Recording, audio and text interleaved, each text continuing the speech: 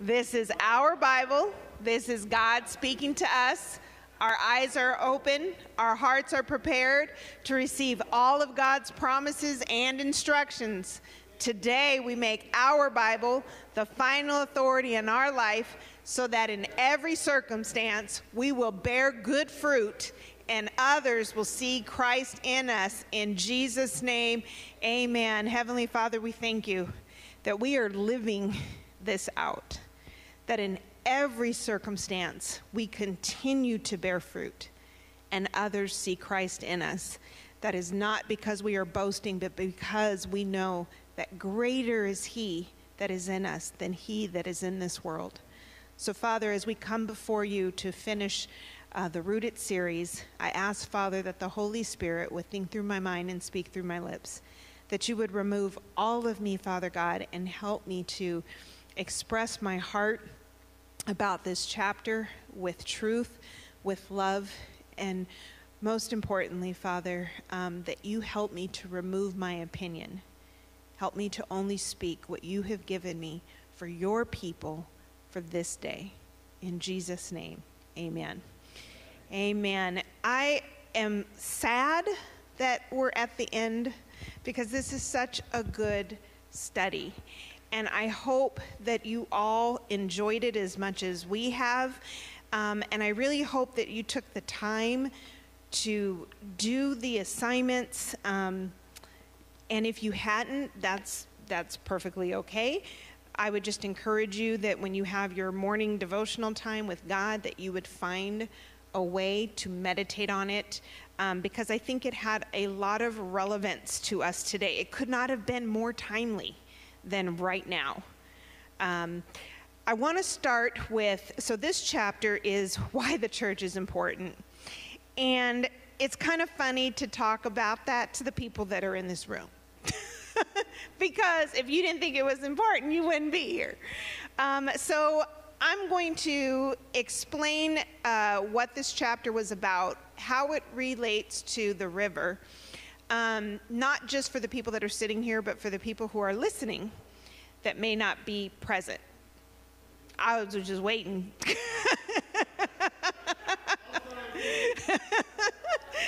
I was waiting. It must have been important. Anyways, we're going to start with, I want to start with some statistics, because I think that we just need to be relevant. And we don't need to talk about why the church is important unless we know it's relevant.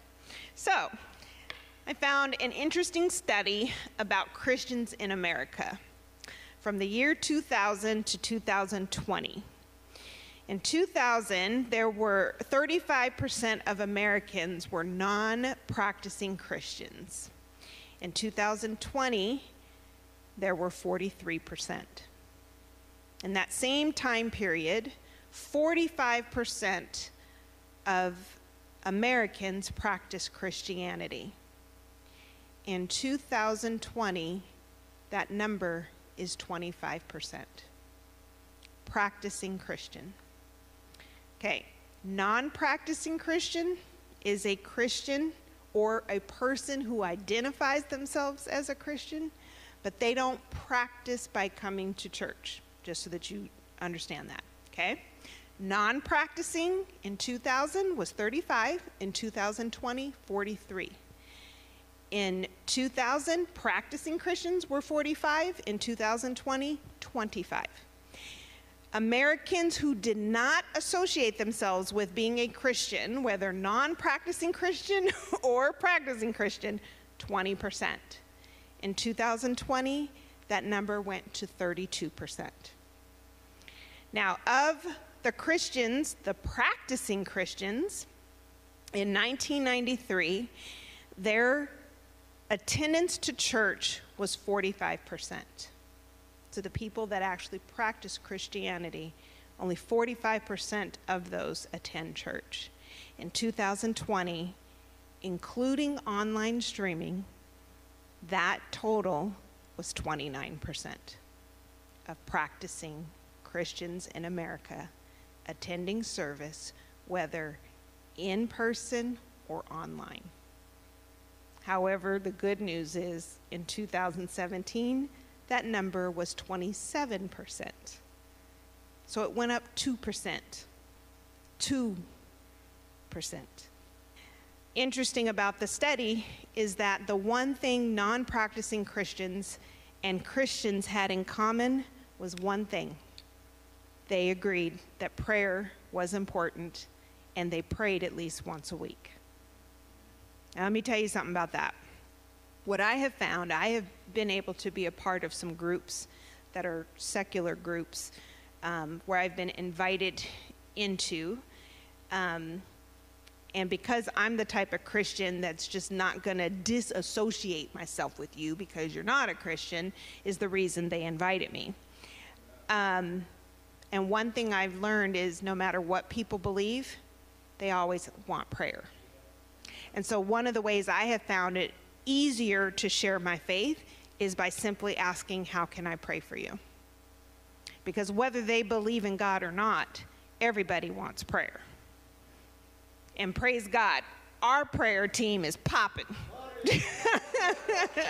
If you got something going down, you need to be letting us know, because we will pray for you, whether it's on a chain, in a closet, we will pray for you. All right, what's also interesting about the studies is that 71% of elders and boomers, I found it interesting that they came up with elders to talk about a generation. 71% of elders and boomers want in-person services, and the majority of Gen X, millennials, and Gen Z prefer online services, as we've seen over this last year. Now, the only thing about online services is there's purpose for it, but sometimes we go into this place of complacency, which is what's happened over this last year. People already struggled coming to church, and then you give them a year off of church. Now it's harder to get them back in church because they're like, well, hey, I've just been kicking it. There's only so much you can get from the couch. But so grateful for what's online, because God, I think, is more viral today than he's ever been because we have all of these technologies, which is great. However, what we've seen in the Rooted series, I'm going to go to page 12, is how God wants us to go from being complacent to a consumer. But he doesn't want you to just be a consumer. We don't want to come to church just to get fed. He wants us to go from consumer to connected, and he wants us to go from connected to being committed, and then from being committed to being compelled. Compelled to do what? To go out and tell our story, to go out and share Jesus Christ, to go out and reach the community. But we don't just go from being a Christian, being saved, to going out to the community. There's this thing that happens between being saved and then going out into the world. Well, what you learn about what this is here at church. So we're going to get into chapter 10, why is the church important? In church, we experience love, worship, and ceremonies. Now, I don't know, I know for us, like our kids, when they're dating somebody, they bring them over to the house. They're like overwhelmed with our love. So anybody, have you invited somebody over and they've never experienced your dynamic, your family dynamic, or just the love that you demonstrate, and they're kind of put off by it because they're like, I'm not a huggy, touchy-feely, don't touch me. I'm not used to talking, all of that. We get that. People come here, they're new, and they're not sure, like, what is all this love going on? Well, in the church, we develop this bond. And our bond comes from being brothers and sisters in Christ. We are part of the family of God. So that's special to us, right? Okay, so this family bond creates this love, and because of this love we have for one another, we will do anything for anybody in this room, right? Y'all like, I don't know. Okay, well, let's learn. We're going to learn Galatians 6:10. If you don't know, you're going to know by the time we get done.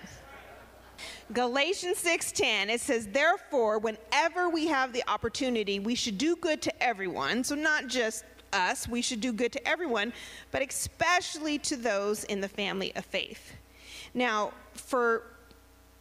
to say especially to those of the family of faith, that puts a high value on the family of God. You know, Jesus said that I came to separate brother from sister, mother and father. So your relationship with your parents, your spouse, your kids does not trump the family of God. The family of God is more important. Okay, so it says you have to do good to everybody.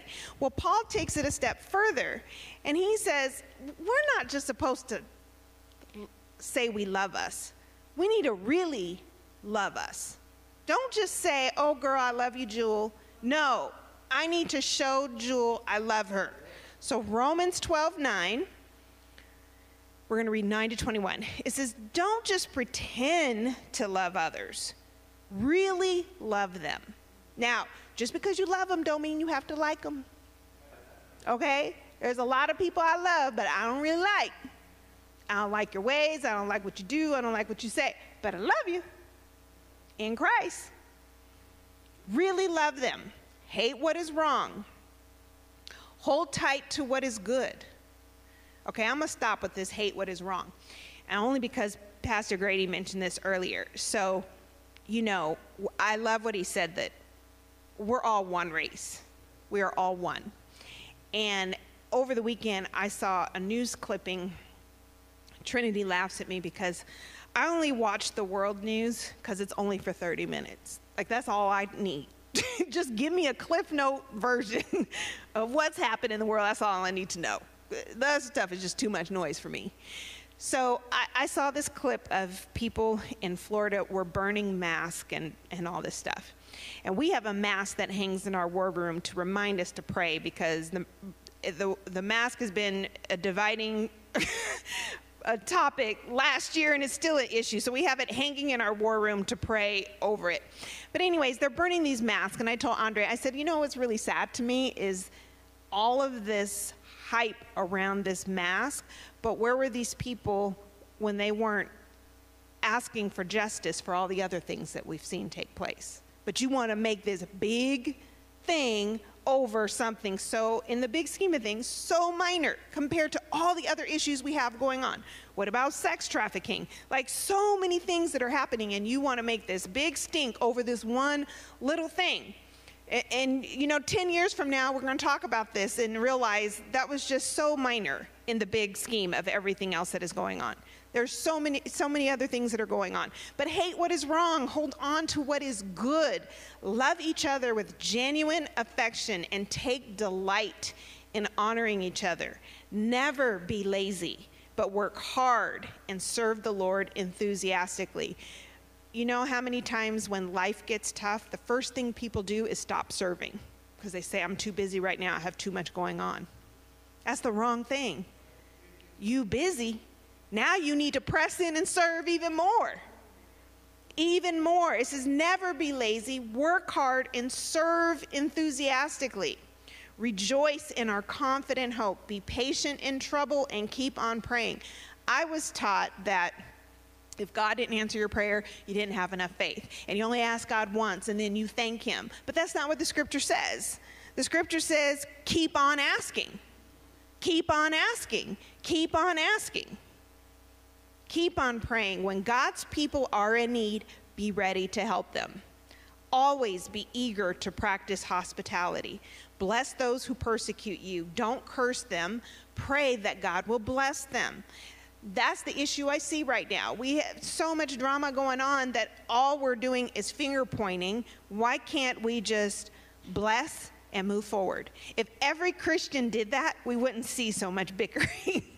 If every Christian just blessed, every time they saw something they didn't agree with, instead of giving their opinion about they don't agree, if they just stopped and said a prayer and blessed them and moved on, we'd be a whole lot better as a nation, as a body of Christ even at that. Don't curse them. Pray that God will bless them. Be happy with those who are happy. Weep with those who weep. You may not understand the things that are happening, but if your brother or sister is hurting, you should be weeping because they're hurting, whether you understand it or not. And the thing is, if you don't understand it, try to understand. I heard, we were listening to a podcast, and I heard someone said, I just don't understand why you do this. And the counselor was like, well, that's the problem. You're the one that doesn't understand. So it's not that what they're doing is wrong. They're doing what they feel is right. You don't understand. Well, then the onus falls on you to try to understand. You don't have to like it. But if you don't understand it, if you don't understand something, if somebody's feelings are hurt and you cause the hurt, even though you don't understand it, try to understand it. Because Ed and Laura used to tell this to Andre and I I'm a tell on you. And I tell, Andre did this. And I know, right? And Lori would say, I would say, I don't understand why he does this. She says, well, did you ask? Well, no, it doesn't matter. I don't understand. And she was like, it doesn't matter whether I agree with it. But because I love him, if what I said or did hurt him, that should hurt me and upset me because I hurt him. And so for me to truly apologize, I have to understand what hurt him and recognize that and acknowledge, okay, now I understand that when I said this, that made you feel this way. And because I made you feel this way, I am sorry, because I would never want to make you feel that way. You following me? And this is where we are with society. We don't like something, we don't understand something, so we badmouth it instead of trying to understand it and bless and move on. See, we feel like it's for me to say something. I'm the Christian, I need to call it out. That's not what we're called to do. We're called to bless and genuinely love and move on. Be happy with those that are happy. Weep with those who weep. Live in harmony. See? Holy Spirit was already talking. Live in harmony with each other. Sometimes to live in harmony means to be quiet, because talking only leads to more foolishness if the other party is not willing to listen. It's one thing if you want resolution and we're both talking to work this out. It's another thing when you just want to state your truth and could care less. Well, then, to live in harmony, we might have to be quiet. Don't be too proud to enjoy the company of ordinary people. There's another translation that says, be willing to hang out with the nobodies. Sometimes we think I can't hang out with them. Don't be too proud to enjoy the company of ordinary people. And don't think you know it all. Never pay evil with evil. Do things in such a way that everyone can see you are honorable. Do all that you can to live in peace with everyone. There's that harmony. Do all that you can to make sure that you live in peace. Now, some people think, I'm just going to unfriend you and that's going to keep my peace. That might keep your peace for a minute. But if you unfriended somebody because you didn't like them, that means every time you see them, there's something in you. Sometimes to keep our peace is to just be quiet. When we're quiet and we genuinely walk in love, we preach louder than we speak. Dear friends, never take revenge. Leave that to the righteous anger of God. For the scripture says, I will take revenge, I will pay them back, says the Lord. Instead, if your enemies are hungry, feed them. If they're thirsty, give them something to drink. In doing this, you will never heap burning coals of shame over their heads. Don't let evil conquer you, but conquer evil by doing good. I want to read to you page 204, if you have your book. 204 is the second paragraph from the bottom. And it says, as part of a family, we are valuable, contributing members, not just attendees. We contribute our time, our money, our ideas, and our energy. We are not only served, but we serve as well. We are together for times of celebration, challenge, and everything in between. See, when we gather as a church family, this is demonstrated when we do our communion service. We come together to worship, to share challenging times, and everything in between. We do life with each other. We do life, and we can only do so much life in this building. The church is important, but the church is very important when we leave these walls, because that's when we're experiencing life with each other. On page 205, the first paragraph right underneath Romans 12, it says, this passage describes belong perfectly. It says to love one another, which means to take a genuine interest in people we encounter and to pause and consider how they are or what they might need in that particular moment. People are drawn into a relationship with Christ through the kindness of real love more often than theological arguments, and I would add political arguments. Conversely, people are driven from the church by the hardness and ugliness of the fake or hypocritical Christians more than by their religious doubts. Think about that for a moment. A lot of people who are not coming to church isn't necessarily because they don't believe that God exists. They're not coming to church because they don't want to be amongst the hypocrites. Because what you say you believe is not demonstrated. So why would I want to come and be a part of that? Now, that doesn't mean that that's everybody here in this room. But as a whole, the body of Christ, that is what has been displayed and why so many don't want anything to do with it. Now, we can't change the entire body of Christ, but we can all do our part. Each one teach one. I just need to do my part. You need to do your part. And if we all did our part, we will affect the world in our community. So if I'm doing my part, I'm affecting the people in my house. If I'm doing my part, I'm affecting the people I work with. If I'm doing my part, I'm affecting the checker I come in contact with at the grocery store. And likewise for each of you. You following me? Now, in church, we experience worship. Now, Pastor Grady always says, don't miss worship. We tell you don't miss worship, not because we want you to come sing with us. We don't want you to miss the experience of the Holy Spirit that we experience every week when we come. Now, this is going to blow your mind. You remember I asked you in chapter 8 if you were a hustler or a worshiper. Y'all remember that? Okay. Turn to John 4. Now, I know Pastor Grady had already talked about this, but I'm about to take it a step further, and this is only confirmation since he touched on it, and it's not a coincidence. Jesus replied in John 4:21, "Believe me, dear woman, the time is coming when it will no longer matter whether you worship the Father on this mountain or in Jerusalem.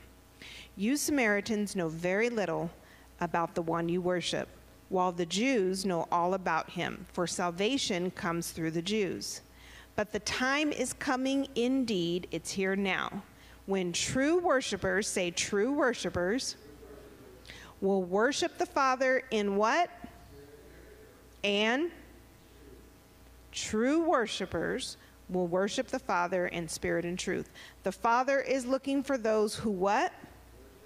Worship him in that way. What is that way? In spirit and in truth. For God is spirit, so those who worship him must worship him in spirit and in truth. Now, when I study the Bible, I ask myself questions.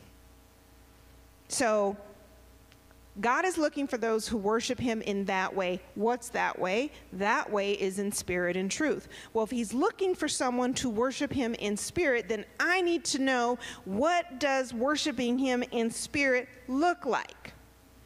Because he's looking. So you know when you go to the store, and you know sometimes it depends on the store you're at. If you're at the grocery store, they don't really say, can I help you find what you need? But if you walk into a department store or at a mall, they real quick, they're like vultures. What you looking for? And, if I know what I'm looking for, I don't need no help. And sometimes I'm just browsing, so I don't need your help. I'm just browsing. If I see something I want, great. If I don't, whatever. But if you go to a store and you're looking for something, you're looking for something. Say, if I'm looking for a candle, I'm not going to go look at towels because I'm not looking for that.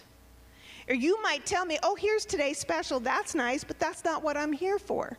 I'm specifically looking for a candle. And unless you look like a candle, I don't have any need for you. You follow me? Okay.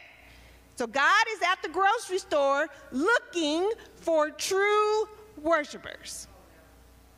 So you don't look like a true worshiper, he ain't looking for you. Okay. But let's all not be spiritual. What is worshiping in spirit?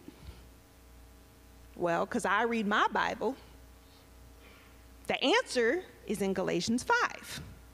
See, our Bible confession. This is my Bible. This is God speaking to me.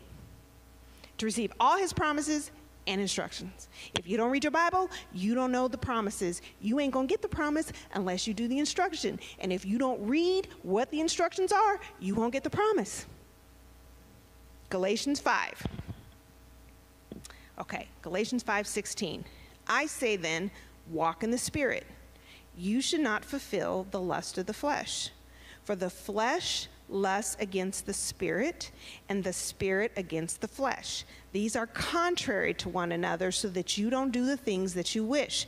But if you are led by the Spirit, you are not under the law. Now, in case y'all don't know what the work of the flesh is, it's evident, which are adultery, fornication, uncleanliness, lewdness, idolatry, sophistry, hatred, contentions, jealousies, outbursts of wrath, selfish ambitions, decisions, heresies, envy, murder, drunkenness, revelries, and the like.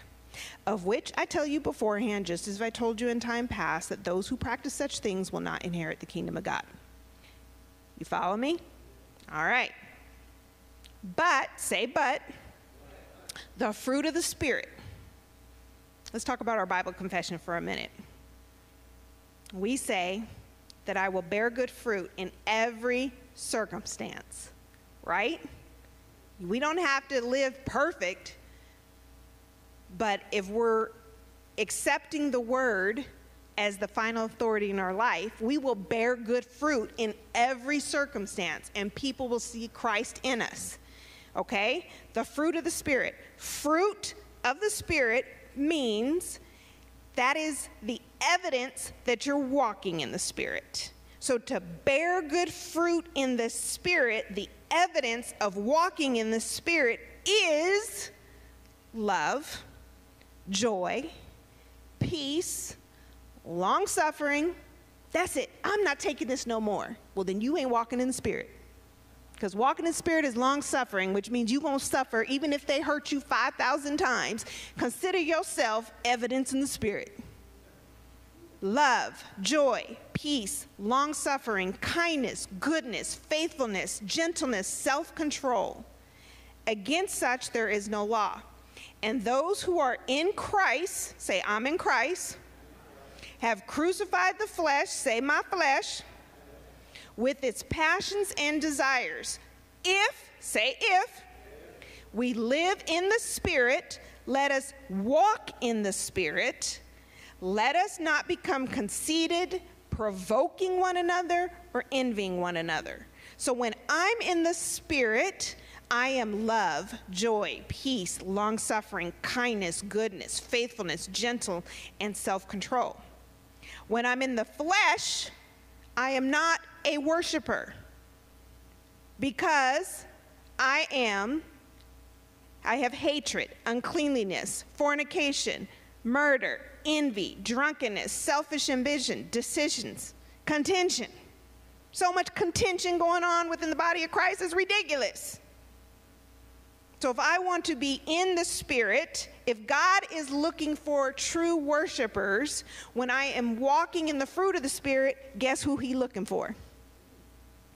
When I'm not walking in the Spirit, He ain't looking for you. And I don't know about you, but I want to be found. He's looking for, I'm not a hustler. Now, I can hustle when I need to, but I'm a worshiper. And we do have moments where,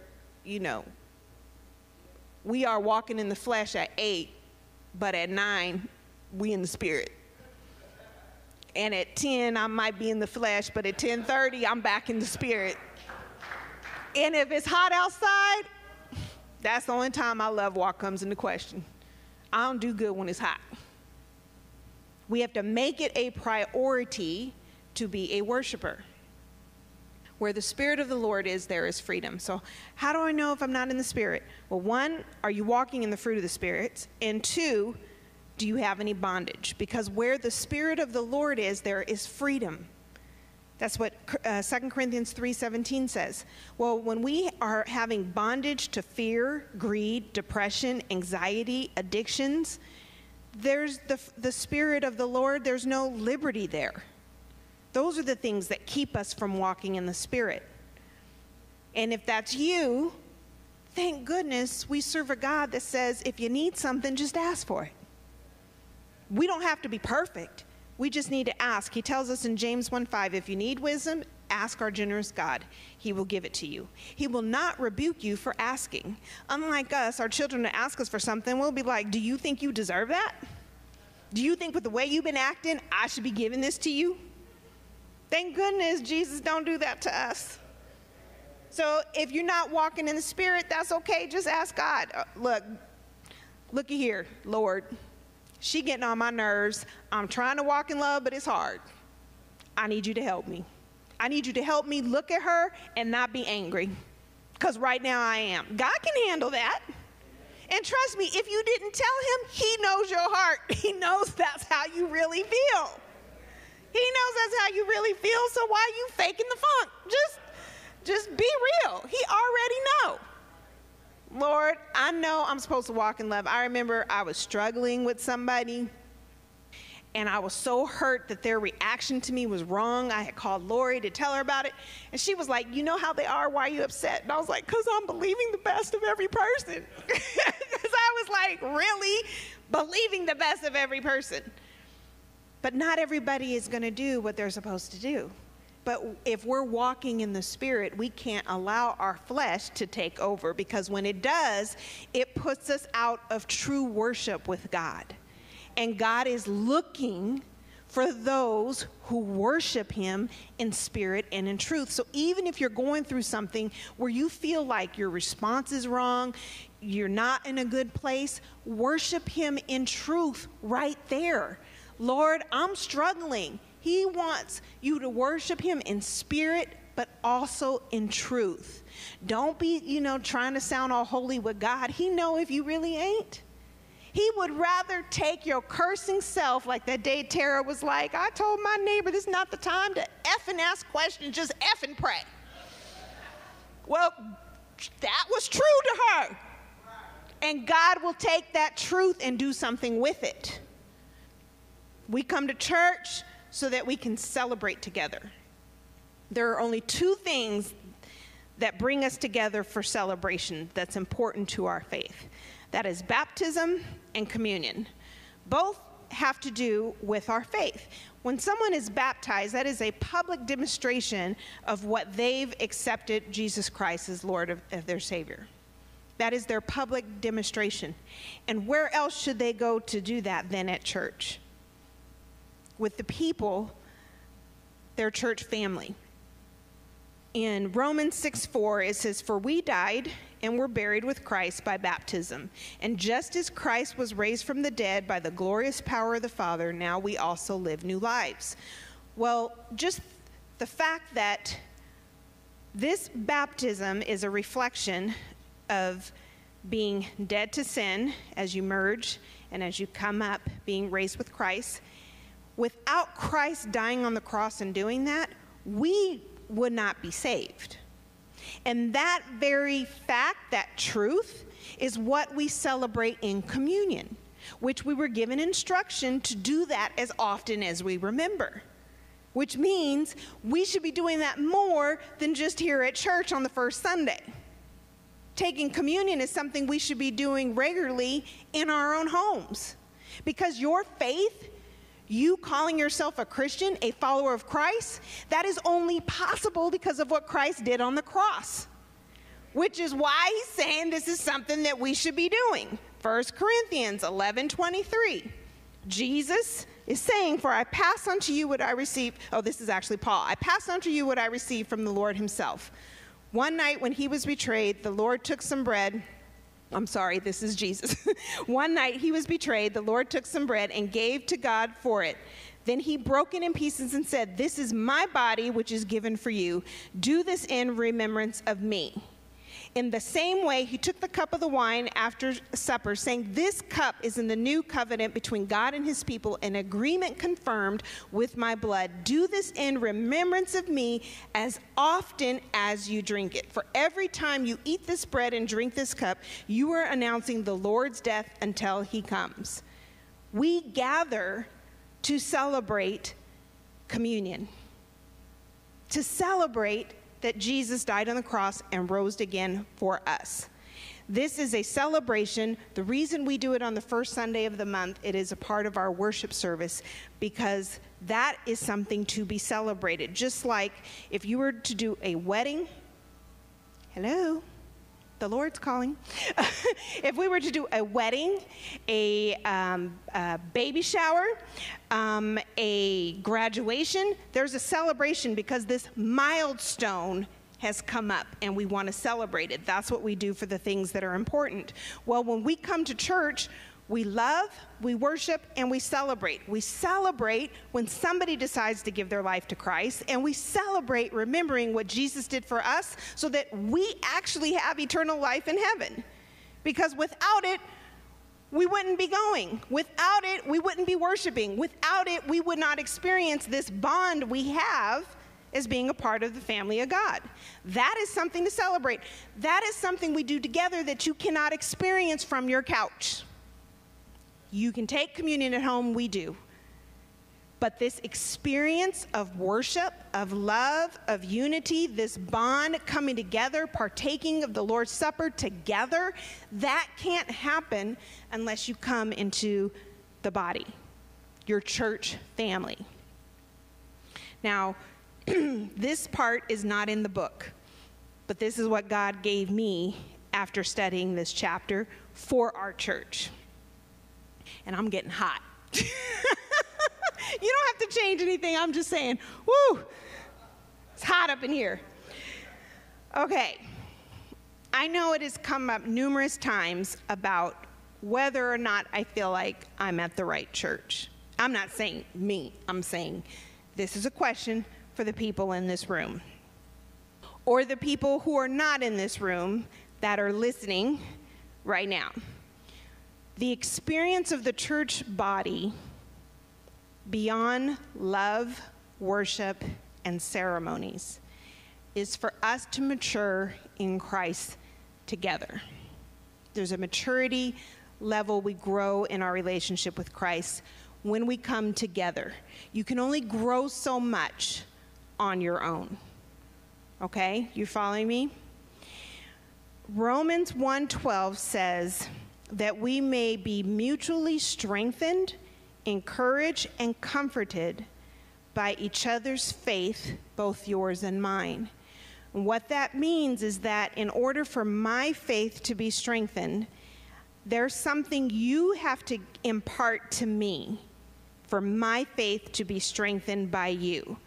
This does not stop at, I can only be strengthened by the pastor. This means I can come to church and be encouraged and strengthened by listening to my brother Victor, by listening to Vicky. This maturity happens. How do I know I'm in the right church? Am I maturing in my relationship with Christ with the people I'm doing church with? Now just follow me for a second, okay? I have been in a church for 10 years before I started serving. And for those 10 years, I came late on purpose, and I left early on purpose because I didn't want to communicate. I just wanted to come to church, get the word, and go home. I came late because I didn't want to do worship. I was only coming to get the word, and when they said, let's pray, I was out. I didn't have to talk to nobody. I'll roll up in sweats. Did I go to church today? Yes, I did. Check. Just keeping it real. After 10 years of doing that, and I started to serve, I started to grow. Okay? It wasn't until my relationship with Pastor Lori that I really started to grow both in my personal life and spiritually, because I learned how my relationship with Christ wasn't about what I did at church. That's where I learned my relationship with Christ is what I do every day as a wife. It's what I do every day as a mother. But I had nobody to show me that or walk with me to show me what that looks like. I've seen enough of church, trust me. I grew up in the church. But even growing up in the church, I never saw any of those people live what they were teaching us every day.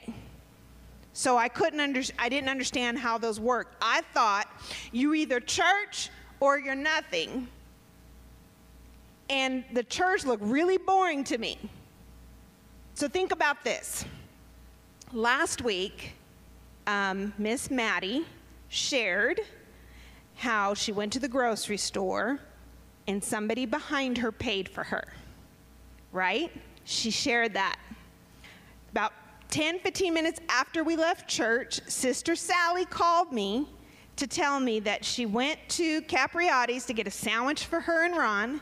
She saw somebody homeless outside, so she decided to go and get that person a sandwich.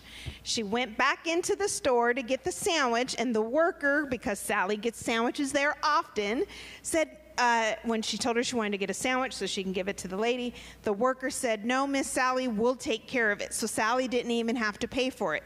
But Sally called me because she was like, the way God provided for Miss Maddie, you see, that encouraged Sally. She left church, was inspired and strengthened, and saw an opportunity and was like, I want to bless her. But then God stepped in and said, no, I'll take care of it. You don't need to pay for it. Sally didn't even have to pay for it.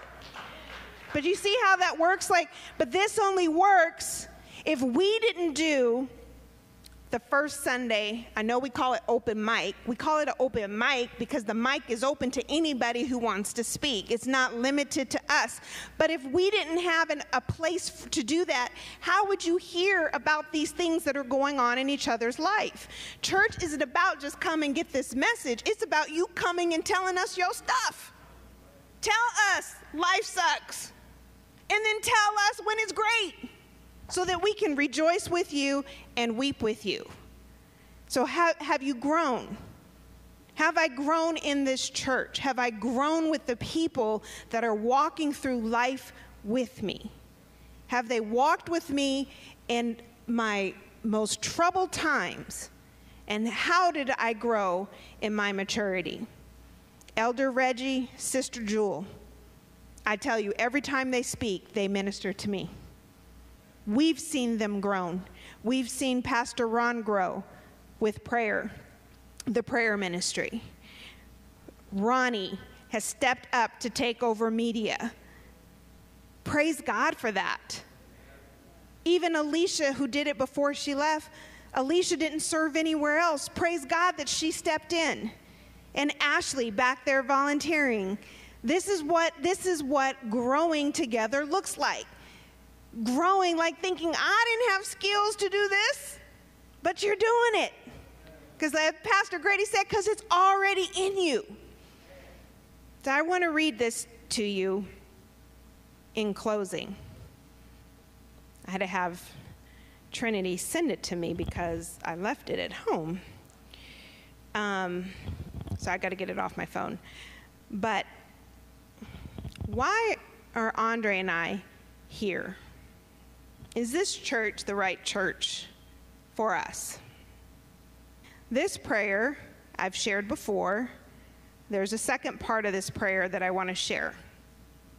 Everything that we do in life has a purpose. And if we're looking for something other than the purpose God has given us, we'll be looking for a long time, and we'll always be looking for something to fill this void. It'll never be filled, and you'll always be searching for something. Pastor Lori had given me this. It was one day she had called and asked me to read this particular devotion, but she said this was her prayer to me. This has become me and Andre, that's bad English, Andre and I's prayer to you. I'm going to read you the prayer, but then I'm going to read you the confession. The prayer says, Lord, help me invest my life in the people who will grow strong and who will bring forth good fruit. This was Lori's prayer to me. I want to give my life to people who are going to do something in this world. I want to know that I have made a difference in the life of someone who is going to make the difference in the life of others. The last thing I want is to have lived this life without ever making a personal investment in anyone. So please help me recognize those people you want me to pour myself into. Then give me the wisdom and the grace to pull alongside of them and share with them the treasures that you have placed in me. I am forever grateful that Lori came alongside of me and poured into me. It was good ground. It was good ground, and it brought forth fruit. But I don't want that to stop there. I want to do the same thing. I want to pour into good ground, to good fruit. So what